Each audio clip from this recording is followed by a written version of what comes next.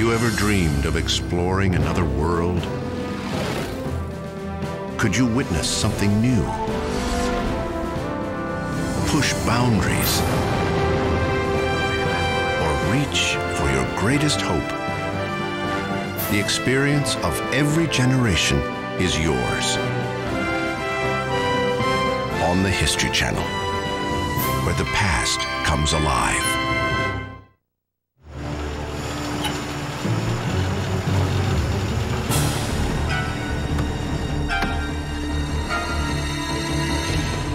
December 1925, a private home in Manhattan Beach, New York.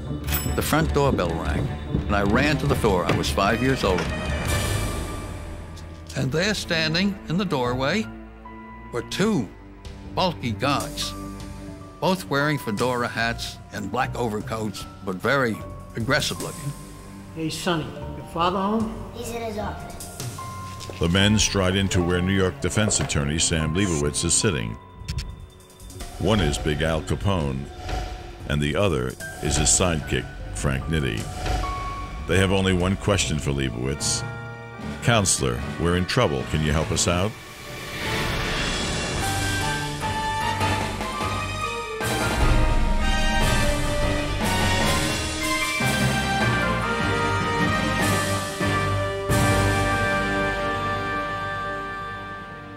Hello, I'm defense attorney Bruce Cutler. The U.S. Constitution promises that all defendants who sit here are presumed innocent, and someone has to take their side. Defense attorneys, often considered just as wicked as our most notorious clients. Why would anyone undertake such a thankless job? Money? Power? Prestige? New York attorney Sam Leibowitz did it because he believed he had greatness in him. From 1919 to 1940, he represented some of history's most infamous underworld figures and its most oppressed citizens. December 1925. Al Capone and Frank Nitti have come to defense attorney Sam Leibowitz's door because they are in trouble. The trouble is a charge of murder. Capone, on vacation from Chicago, has managed to make a few enemies in the Brooklyn dockyards. He ends up in a gin mill on Christmas night with a bunch of Italian-American and Irish-American gangsters. It was unclear exactly what happened and what triggered it, but a big brouhaha breaks out, shots ring out, and when the smoke cleared, 3 Irish-American gangsters are dead. Al Capone and everybody else who's in the joint at the time are suspects. I recall my father saying to these two men at the dining room table, I was lurking in the background, "Mr. Leibowitz, take our case. You have such a fine record. We've had you scouted out."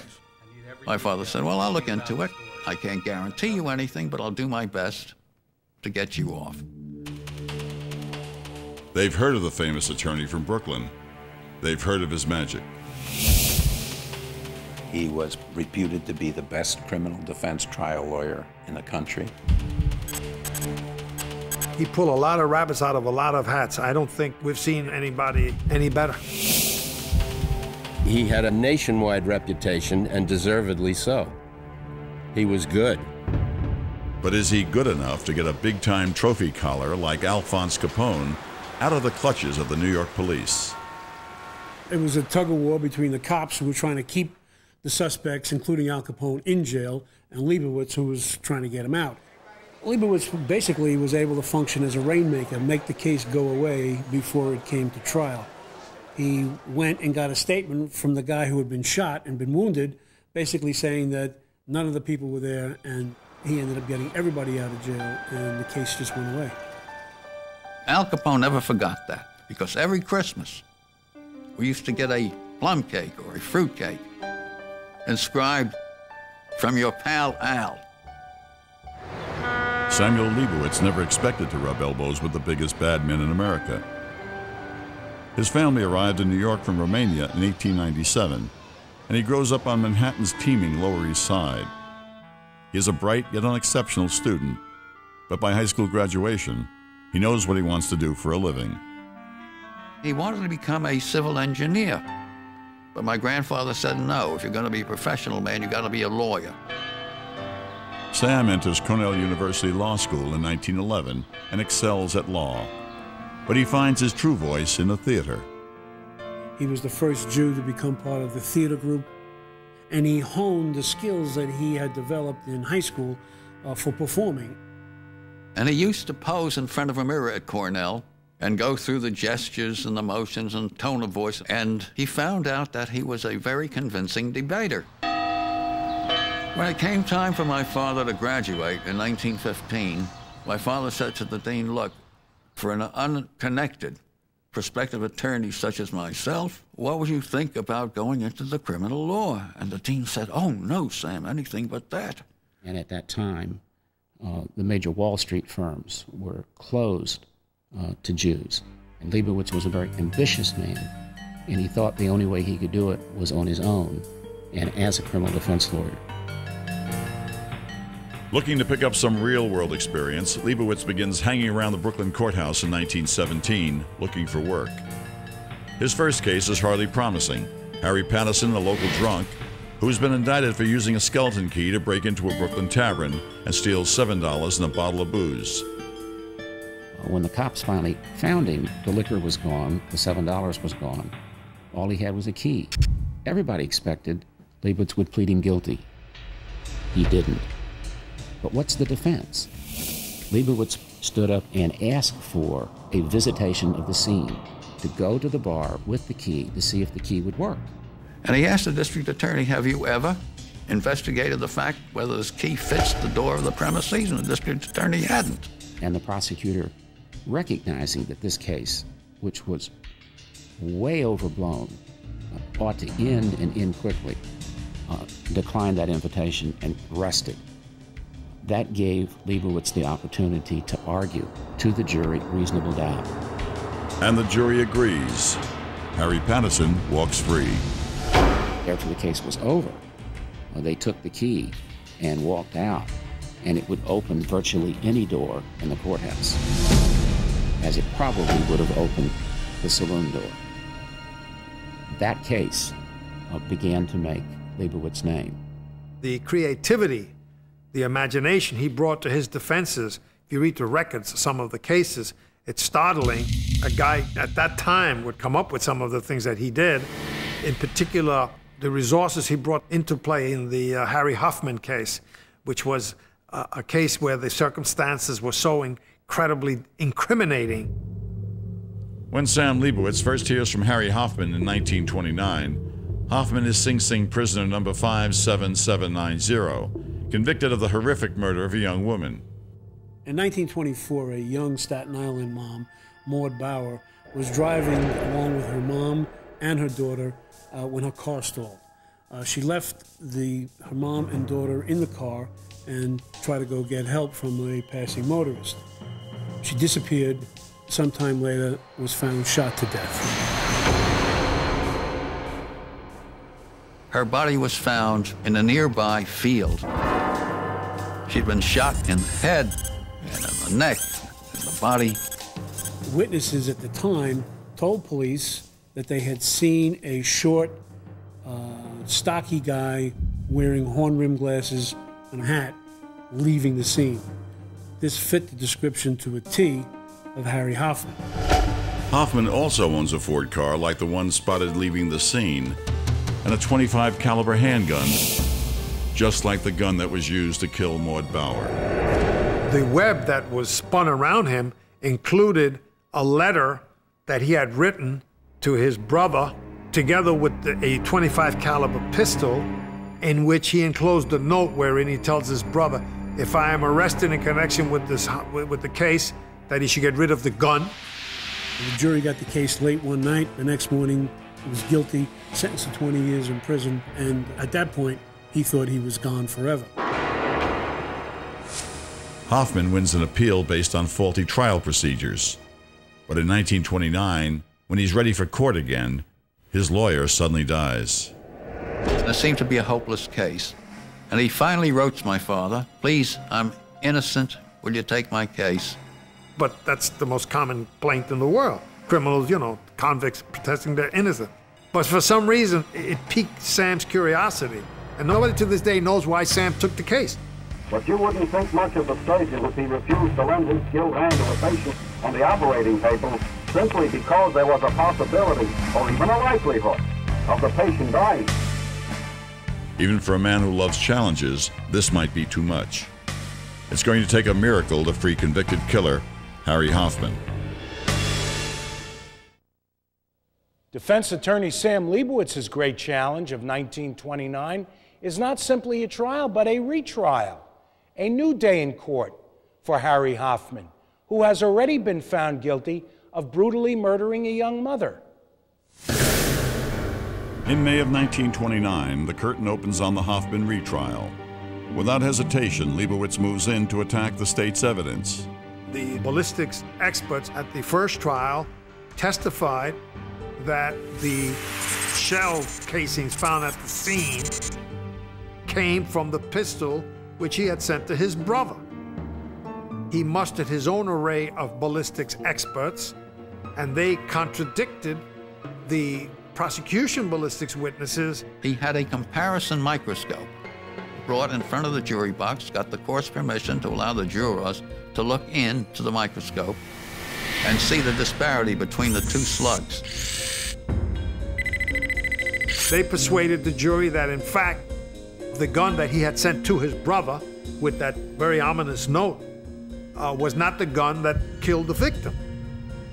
With equal ease, Leibowitz takes care of the eyewitness testimony. One of the witnesses had sworn under oath that he had seen a Ford car driving suspiciously away not far from where she'd been found.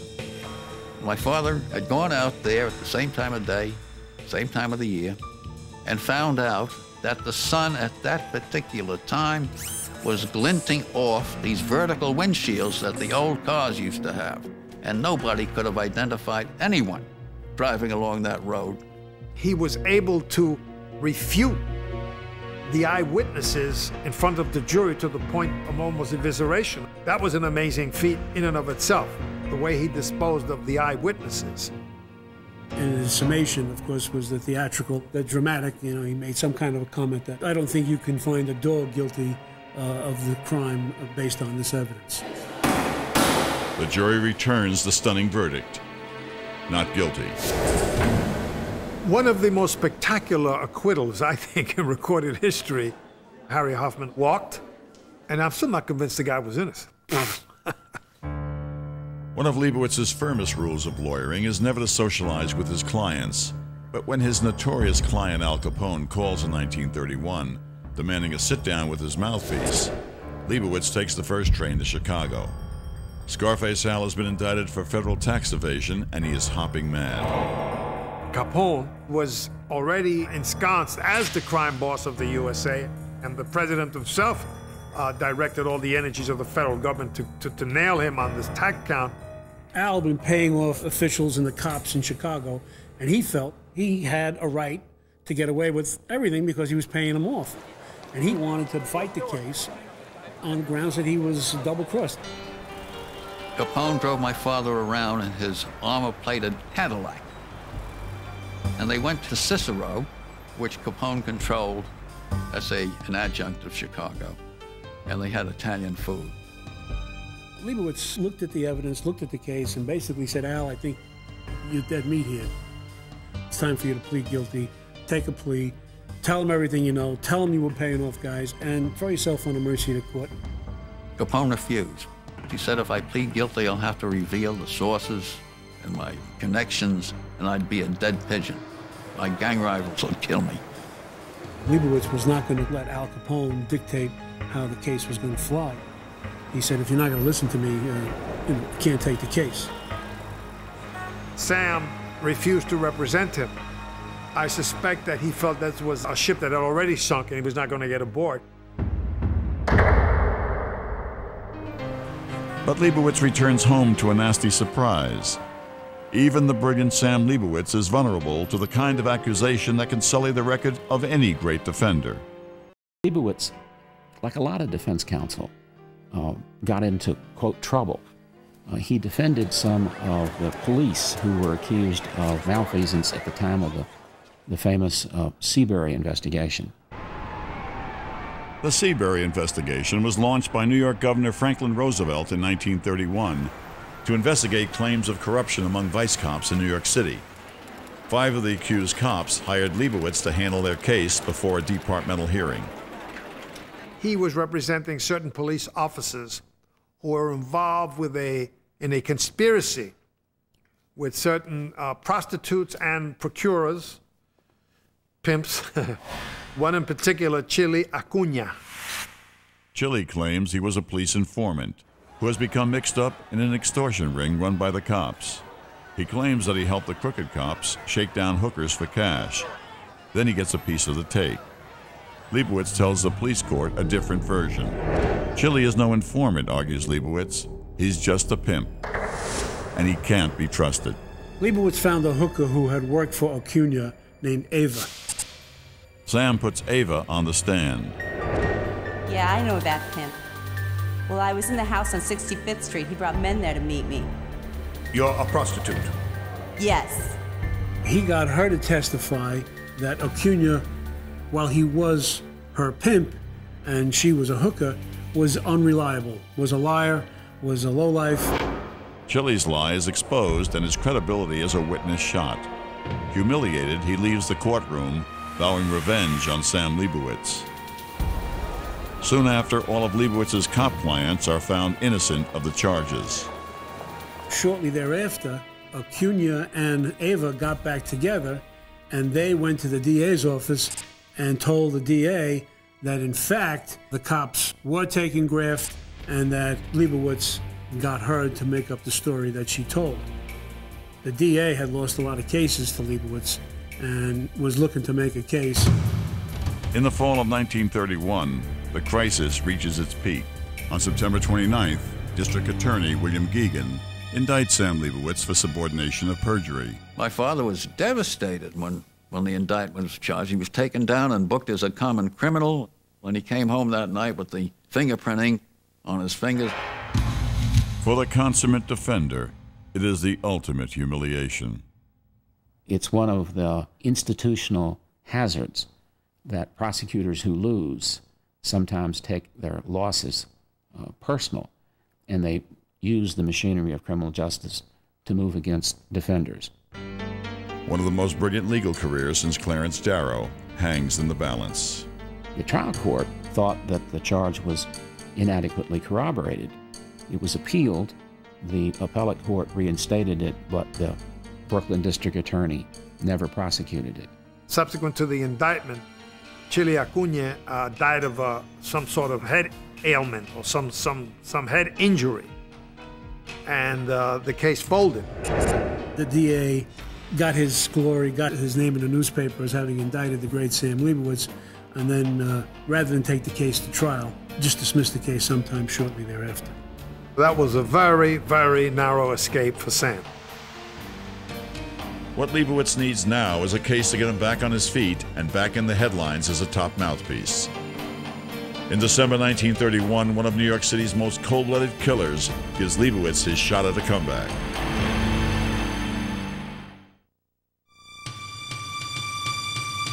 In 1931, New York defense attorney Sam Leibowitz needs a big victory. His brilliant reputation is in danger of being swept away by his indictment on charges that he suborned perjury from a witness. Then, in the nick of time, bullets fly in Harlem on July 28th. A car pulled along 107th Street, and toward 3rd Avenue, it slowed. 2 windows were rolled down on the car. 2 men put out Tommy guns and fired away. An attempted gangland rub-out. Instead of hitting the intended target, they wounded 5 kids seriously and killed 1 in his baby carriage. The murder scene is in the territory of a vicious mobster named Vincent Mad Dog Cole. Word spreads that Cole and his men sprayed the street with gunfire in an attempt to wipe out a rival. The police go looking for Mad Dog. 2 months later, he was picked up and charged with the crime. He had changed his appearance, dyed his hair. People suspected that he was in the car and responsible for the killing. Once arrested and charged, Mad Dog Cole went for Sam Leibowitz. The public is screaming for a conviction in the little boy's killing, and the prosecution has dug up a mysterious witness named George Brecht. He was a low-level hoodlum who said he had been walking along the street when he saw the car going by, bullets firing, and had seen Cole actually doing the shooting. In a Manhattan courtroom in December 1931, Leibowitz grills Brecht for 2 days. Something about the witness doesn't sit right with Sam, so he sets out a few snares to try and catch Brecht off guard. So he asked Brecht, "Have you ever been a witness in a case before?" Brecht said, "No, never." "Have you ever been convicted of any crime?" Brecht said, "No." After he left the stand, Leibowitz caught a break. Brecht had come from St. Louis. He had testified previously in St. Louis in another case and had been paid by the police. Leibowitz found this out from a court clerk who also, coincidentally, had been from St. Louis and had known about Brecht's testimony. Armed with the clerk's information, Leibowitz begins a fresh attack on Brecht. Brecht went back on the stand and he finally had to break down and admit that he testified falsely for the police and been paid for it. Many a cause for either side, the state and the defense, has been ruined by the unfortunate display of a witness on the stand who cannot stand up as to his credibility. A situation, by the way, that's akin to a chap promenading in his fine new holiday suit, but with a nasty soup stain right on the lapel of his garment. The prosecution can produce no other evidence. The judge instructs the jury to acquit Mad Dog Cole. It's another breathtaking victory, thanks to Leibowitz's surgical destruction of a witness, a technique he himself describes as an essential part of his arsenal. 6 weeks later, Mad Dog Cole is making a phone call in a drugstore on 8th Avenue and 23rd Street. Guy walks in with a violin case, cuts him right in half. Cole is retired, and Leibowitz has restored his own reputation as a genius in the well of the court. He is the best trial lawyer in the country. His record was 78 trials, and he hadn't lost a case. 77 acquittals and 1 hung jury. I don't know of any trial lawyer in the 20th century or even earlier that had a record like that. But on the afternoon of March 25, 1931, a brawl on a freight train in Alabama will put that record to the test and forever change New York defense attorney Sam Leibowitz. The Scottsboro boys were 9 young black men who were riding on a train. There were some white men there, and there were 2 white girls. The black men got into a fight with the white men and threw them off the train. The white girls remained on the train. When the 5 or 6 whites got off the train, they went to the nearest town and told the police authorities there that these blacks had created mayhem on the freight train. When they got to the next station, the whites had arranged to have the train stop, and the blacks were taken off, and then they were accused of the rape of the 2 white women. They were convicted within a few days of their arrest in a mob atmosphere. The attorney picked to defend these defendants didn't represent them properly because he was afraid of his own life. But every time one of the guilty verdicts was announced, cheers went up. There were bands playing, "There'll be a hot time in the old town tonight." And it became a cause célèbre that 2 white women whose testimony was basically uncorroborated could testify against the black men and 9 men and be sentenced to death. That particular conviction and the death sentences which followed for 8 of the 9 were reversed by the United States Supreme Court. The Supreme Court rules that the defendants were denied the proper right to counsel and orders new trials. The young men need a new lawyer, a good one. We have justice and a great deal of public opinion on our side. I will fight to my last breath to send these boys back to their parents and to their loved ones. Sam Leibowitz had built his record representing organized crime figures. Here was an opportunity for him to represent disadvantaged black youths that he felt had been railroaded. So it was an opportunity for him to gain prominence on a national stage and to do it for a good cause, for the cause of justice. If the Scottsboro case is a cause célèbre when Leibowitz signs up, his arrival in Decatur, Alabama in March of 1933 turns it into a circus.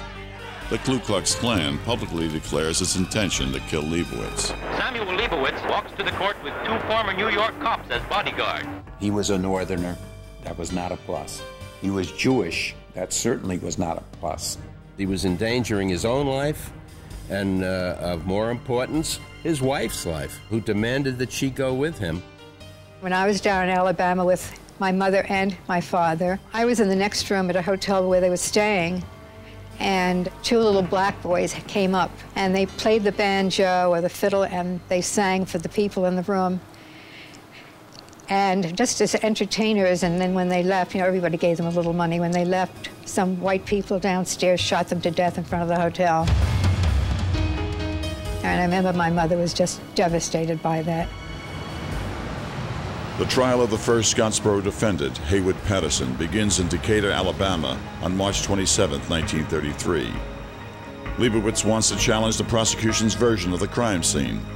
Unfortunately, the crime scene is a freight train, and Leibowitz can't bring that into the well of the court. He went to the Lionel Company, had these replica trains made of the freight train in which the Scottsboro boys were on. Using the toy trains, Leibowitz demonstrates that any witnesses were likely too far away to have seen anything. Then he moves on to the true heart of the case, the women who accused the men of rape, Victoria Price and Ruby Bates. In a shocking reversal, Ruby Bates takes the stand for the defense and dramatically recants her accusation. You testified in Scottsboro that you were raped by 6 Negroes. Who coached you to say that? She told it, and I told it just like she did.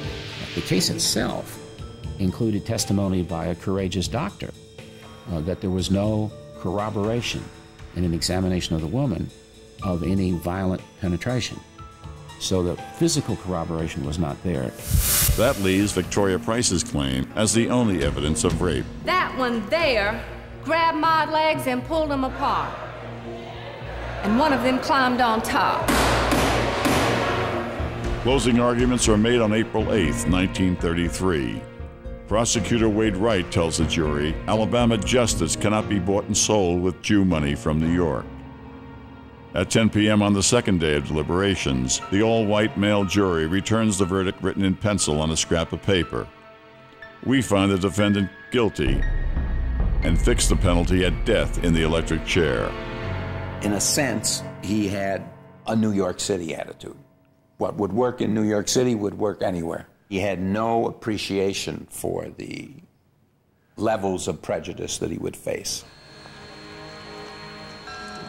Exhausted and bitter, Sam Leibowitz returns to New York, where he tells reporters that Southerners are lantern-jawed creatures, bigots whose mouths are slits in their faces, dripping tobacco juice, bewhiskered and filthy.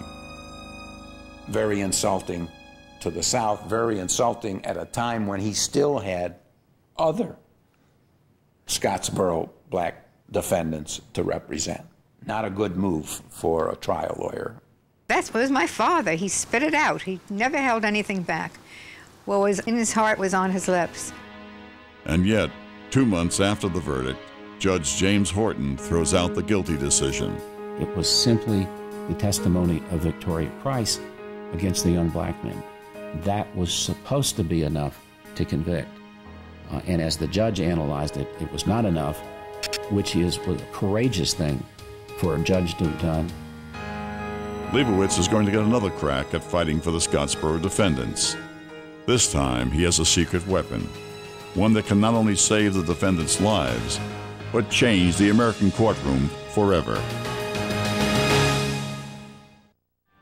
In April 1933, an Alabama jury hands defense attorney Sam Leibowitz a crushing defeat, a guilty verdict and death penalty in the case of the Scottsboro boys.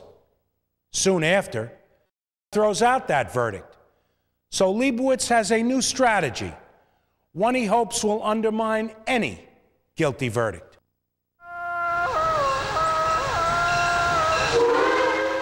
Leibowitz's clients, 9 young black men, have been accused of raping 2 white women on an Alabama freight train. But Leibowitz doesn't base his new strategy on the details of the case. Instead, he argues that his clients cannot possibly receive a trial by their peers because no court in Alabama ever chooses blacks to be on juries, and that makes the trial itself unconstitutional. He produced scores upon scores of black citizens, lawyers, doctors, shopkeepers, every conceivable category that ordinarily, if they hadn't been black, would have made them very desirable jurors. This move for dismissal fails, but Leibowitz's ploy has laid the foundation for a sensational appeal if he loses the trial itself. On November 27th, the trial of the next Scottsboro defendant, Clarence Norris, begins.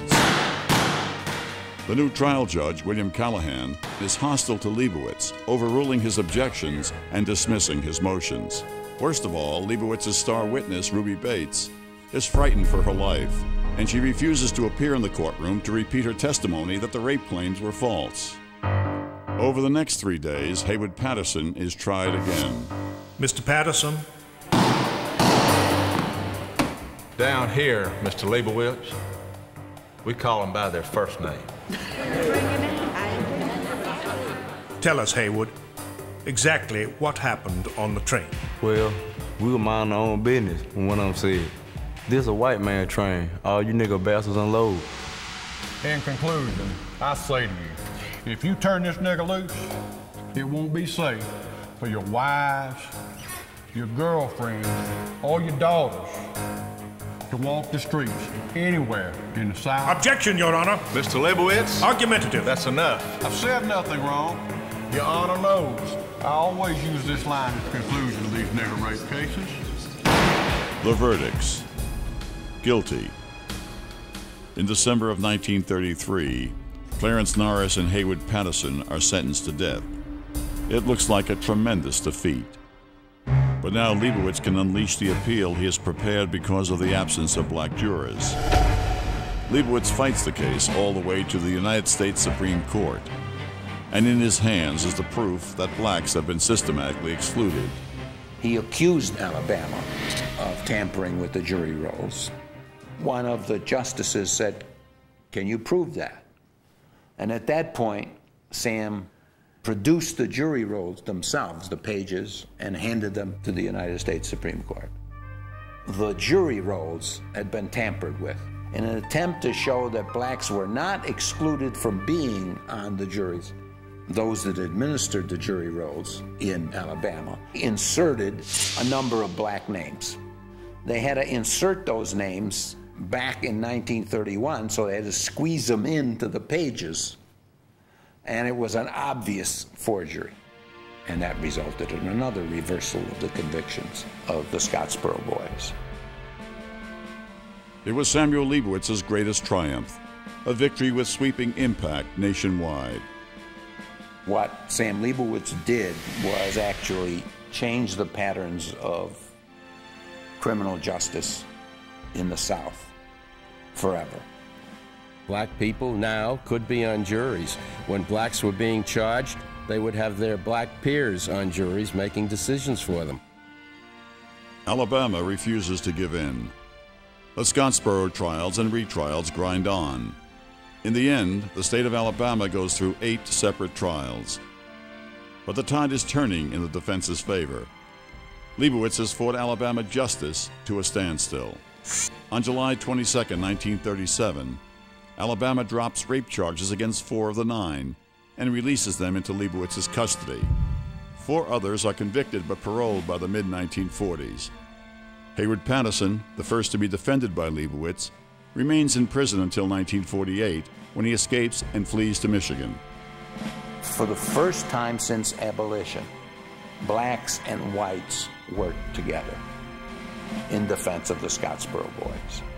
It was, in a sense, a coalition that served us very well during the civil rights movement in the 60s and in the 70s.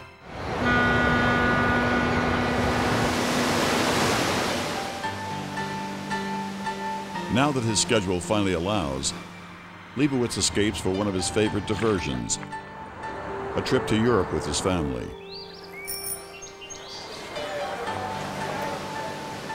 Leibowitz is only 45 when he returns to New York in 1938. Almost certainly, he's the best-known criminal defender in America. But he has had enough of arguing cases. Leibowitz has an eye on the judge's bench.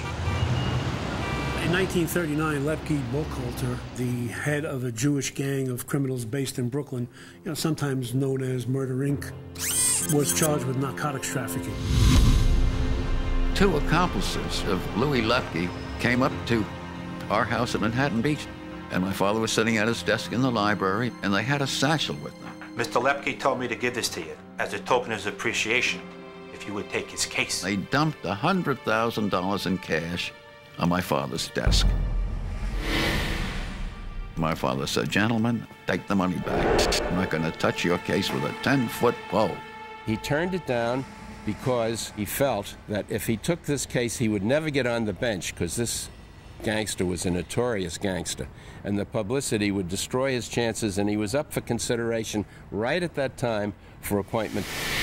I think he had had enough of criminal law.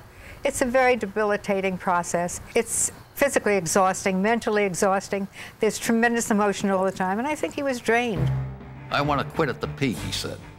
"I don't want to go into decline like some overage ball player." In the general election of November 1940, Sam Leibowitz is overwhelmingly elected to a 14-year term as a criminal court judge. There are conservative voices who have fought against Leibowitz's election. Put this legendary defender of criminals on the bench, they warn, and Leibowitz will set free every criminal in New York.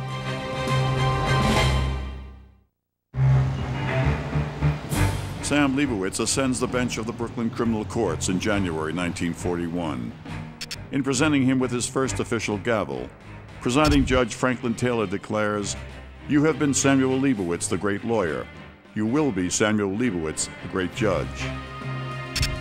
He had defended over many years many notorious criminals, but when he became a judge, it seemed things switched.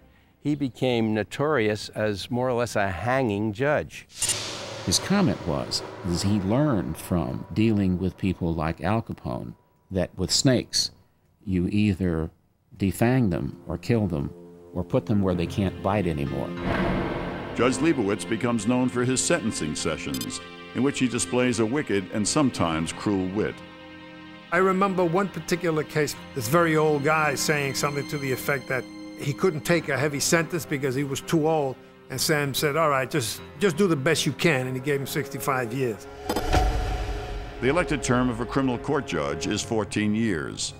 But within the first year or two, Leibowitz has already made his reputation as one of the toughest judges ever to wear the robes of office. I remember a young man stood before him to be sentenced, and the good judge said to him, he says, "You see out that window, you see that tree out there?" The man says, "Oh yes, I see a big tree out there." Judge says, "No, no, not the big tree. The little bitty tree near the big tree." "Well, let me tell you something. When you get out of jail, that little bitty tree is going to be much bigger than that big tree that you're looking at now." And there was an occasion when I had to go into his chambers to get some subpoenas signed. A young boy was sitting on the couch, and Judge Leibowitz turned to the young boy and said, "This is one of the lawyers, Sonny, who attempts to free these people who are accused of crimes, but don't you worry about it, because Grandpa's not going to let him do that." Everybody hated him. Nobody wanted to work with him, certainly not the defense lawyers. And I, stupid as I was, I wanted to work there. He was the world's authority on how to convince 12 people of the righteousness of your cause. That's what he was really good at. He made a trial lawyer out of me.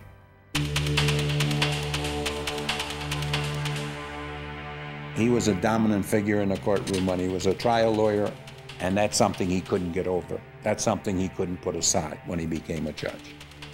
He wanted to run the courtroom. He wanted to ask the questions. That's not the role of a judge in our system. My father would take over the questioning of these attorneys, which he had a right to do, and steering the questions in a different direction, which some of them didn't like. I have a distinct recollection of him berating jurors after a verdict in a murder case, and I could not believe the outburst wherein I remember he's yelling at them and the bailiff, get them out, and I hope he's waiting for you when you get home. Now, in the old days that you're talking about, you didn't have the media of communication, you didn't have the broadcasting of these scandals, and on top of that, you had the mores of the community. He used to say to me, I can't sit on this bench and watch incompetence in front of me. I wish that twice a year I could get off the bench, and once I could prosecute a case and once I could defend a case. That's what I'd like to do. Oddly enough, you find that some of the worst judges were some of the most energetic defense lawyers, like Judge Leibowitz, and some of the best judges are former prosecutors. But some see a more complex Judge Leibowitz than his courtroom persona might suggest. He was a very tender man. People didn't think so because he was a bit bombastic. I remember one time when he was a judge, the defendant had been convicted and sentenced to death. He thought that the ruling by the jury was unfair. And I remember him spending days on the telephone trying to get as governor of New York to commute the sentence. And the night this man was executed, my father he cried and he was just devastated. Sam Leibowitz was extremely popular with the public because the perception of the public was that Sam Leibowitz was cleaning the streets of the criminals. He was the darling of the press. Leibowitz is also a social man. His passion for baseball leads him to Ebbets Field so often that the Brooklyn Dodgers name him their official #1 fan. He was an ardent baseball fan, and I had played minor league baseball in the Brooklyn Dodger farm system, so we had something really to talk about and enjoy together. His parties are attended by luminaries from movie stars to the mayor of New York City. He was a very sociable man. We had people in the house all the time, playwrights, politicians, actors, actresses. Frank Sinatra was a frequent visitor to our house. I cannot tell you how exciting those days were. In spite of his tantrums and the terror he inspires in defense attorneys, Sam Leibowitz is reelected to a second term in 1954. The judges in those days, but lamentably as far as I'm concerned today, really ruled the roost. No one in the 50s would ever think of questioning that. There was no committees to complain to at that time. By the 1960s, 3 generations of young lawyers have come of age under Sam Leibowitz's frowning supervision. He has become a towering figure in the New York courts. When his term was at an end, the Association of the Bar in New York City asked that he not be continued. And they objected to him precisely on his lack of judicial temperament. The board, in fact, extended it, but I think history has to write that Leibowitz was a stronger defense lawyer than he was a judge. Sam Leibowitz retires in 1970. 8 years later, he dies at the age of 84. Today, a professorship in trial practices at the Cornell University Law School is endowed in his name. I don't think he could have prevailed today. I don't think his M.O., the injudicious remarks that he would make, he couldn't have gotten away with them in today's world. I can understand why so many people misread him. He was an actor. He enchanted the jury. He enchanted the audience. He took over. When he walked into a room, you knew he was there. There were 2 Sam Leibowitzes. The Sam Leibowitz, who was a great criminal defense lawyer, and then the reformer Sam Leibowitz, who became a judge and tried to make up for every sin that he believed he had committed during his lifetime.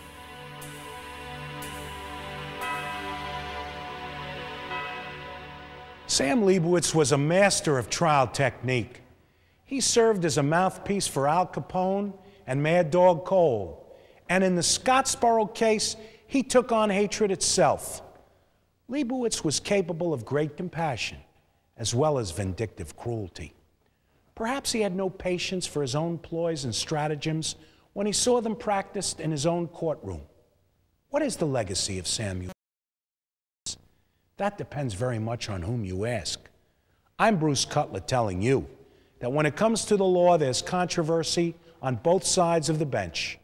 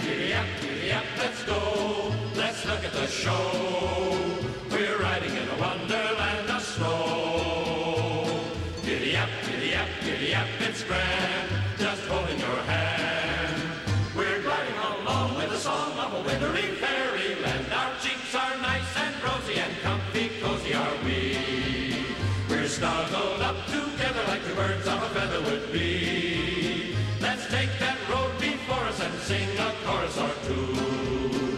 Come on, it's lovely weather for a sleigh ride together with you.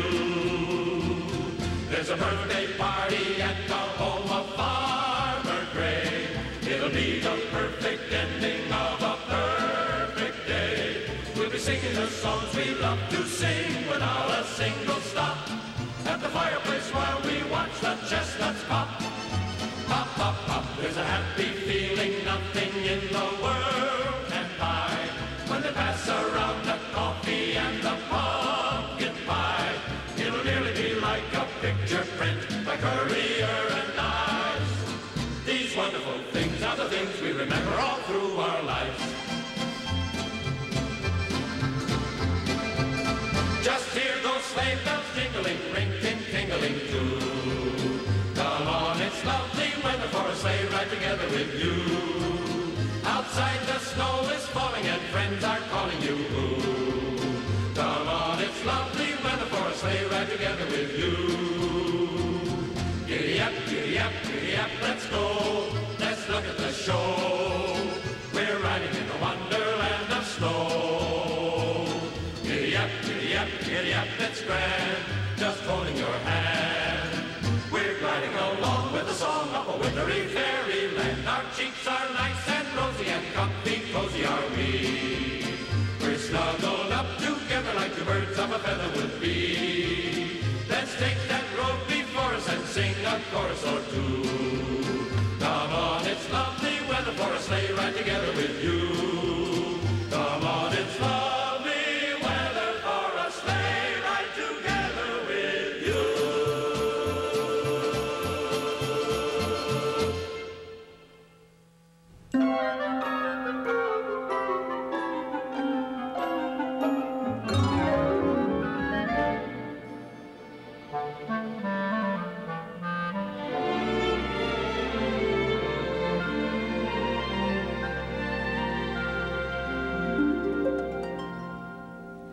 Christmas makes you feel emotional.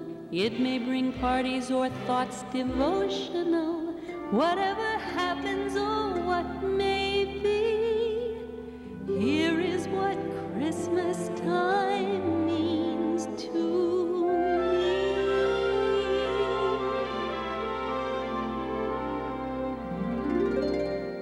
City sidewalks, busy sidewalks, dressed in holiday style. In the air there's a feeling of Christmas. Children laughing, people passing, meeting smile after smile. And on every street corner you'll hear silver bells, silver bells. It's Christmas time in the city. Ring-a-ling, hear them ring. Soon it will be Christmas Day.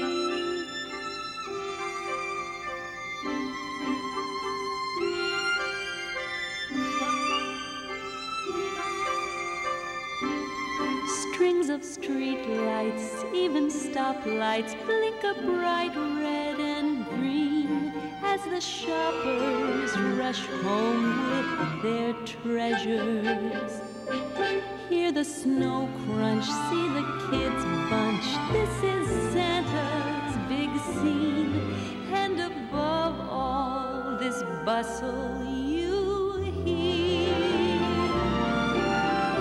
silver bells, silver bells. It's Christmas time in the city. Ring-a-ling, hear them ring. Soon it will be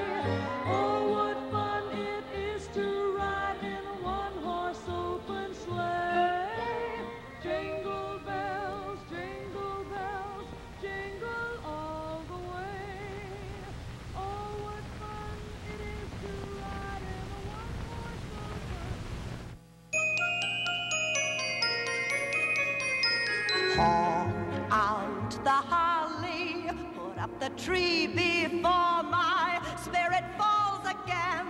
Fill up the stocking, I may be rushing things, but deck the halls again now. For we need a little Christmas right this very minute. Candles in the window, carols at the spinet. Yes, we need a little Christmas right this very minute. It hasn't snowed a single flurry, but Santa dear, we're in a hurry. So climb down the chimney, put up the brightest string of lights I've ever seen. Slice up the fruit cake, it's time we hung some tinsel on that evergreen bough.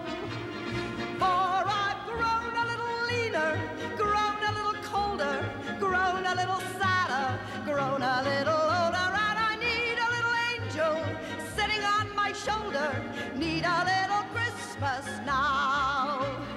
Haul out the holly, haven't I taught you well to live each living day? Fill up the stocking, but Daddy made it's 1 week past Thanksgiving Day now. But we need a little Christmas right this very minute. Candles in the window, carols at the spinet. Yes, we need a little Christmas right this very minute. It hasn't snowed a single flurry, but Santa dear, we're in a hurry. So climb down the chimney. It's been a long time since I've got good neighborly. Slice up the fruit cake. It's time we hung some tinsel on that bed.